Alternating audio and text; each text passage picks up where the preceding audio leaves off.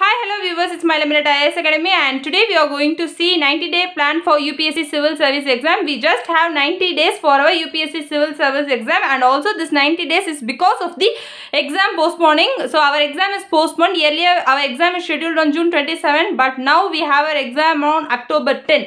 So we have extra 90 days, and within this 90 days we need to complete the entire syllabus. So to complete the entire syllabus, generally we take a year to complete the entire syllabus, but now we do not have entire year for completing this entire syllabus.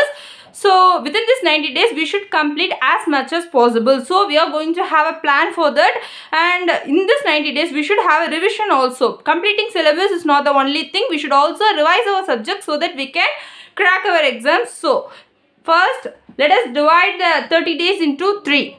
30. The last 30 days is for revision, because revision is the one which will boost your preparation, which will make you to recall the subjects which you have already read. So you should have a revision time period. So the last 30 days is for revision, and the 60 days is only the time period in which you can learn your syllabus, in which you can revise your syllabus. So first 30 days we should focus on the subjects which are really important as well as easy subjects. So according to me, for myself, the economy is the most easy subject. So first I will be starting from economy, and let us allocate 10 days for economy. Economy is not a vast subject. For economy, 10 days is sufficient, I guess. So let us take 10 days to complete economy. Then after economy, let us take history. In history, we have ancient history, medieval history as well as modern history. Earlier in our YouTube channel, we have posted videos for ancient history as well as medieval history. We do not have content for modern history. So let us study history next to economy, and for history also let us allocate around 10 days. And the third subject which we can study is polity. Polity is a very important subject, because from history you can expect around 20 questions in UPSC Civil Service exam, and from polity you can expect around 20 questions from for UPSC Civil Service exam, which means that 1/4 or 1/5 questions is from history and polity. But considering economy, you can expect around 10 questions only from economy. Economy does not have high weightage in UPSC Civil Service exam, so you should be giving more weightage to history, polity as well as the geography subjects, because these three subjects hold more weightage in UPSC Civil Service exam. So first I am going to take these subjects and I am going to complete these subjects in 10 days. Within this 10 days, we should focus on the syllabus, we should focus on the previous year question papers, we should also have revision test in these subjects, and we should also complete the syllabus. The material, maybe you might be following some books, or you may be having some written materials. You can follow anything you want, but we should complete the syllabus within the 10 days. For economy, first let us start with economy.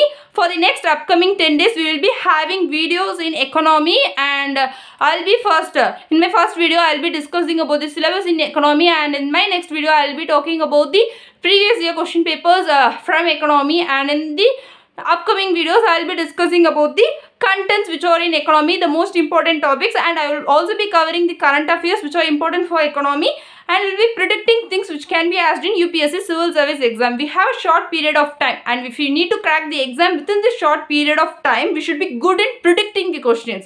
We should be predicting the questions so that we can crack the exam. So that if you are starting a preparation right now, you can't complete the entire syllabus within this 10 days. If you are starting just now, you can't complete the entire syllabus. You should focus on things that are really important. And in next 30 days we can complete the rest 3 subjects. The rest 3 subjects are, we have science and technology. Science and technology is also important because we have a pandemic, and because of this pandemic science and technology is gaining importance, and environment is also important. Why? Because it's because of the natural climatic changes, because of the anthropogenic causes. There is a climate change, global warming, and because of this there are forest fires. Recently Canada is also suffering from forest fire, and there are many anthropogenic events that are disrupting the environment. So because of this, environment is also in news. It will always be in news, so that we should focus on environment. Mainly from science and technology and environment, you should be focusing more on the current affairs comparing to that of static. We will be doing that. And the last one is we have geography. Geography and environment is almost they are interlinked, and in geography we already have certain videos in our YouTube channel. We have Places in news, we have about Afghanistan, Syria, the countries that border the Mediterranean Sea, the countries that border the Black Sea, the countries that border Caspian Sea, and there are certain videos which are relating to geography in our YouTube channel. You can watch those stuff. And for the next 10 days, what I'm going to do is I am going to post videos for economy.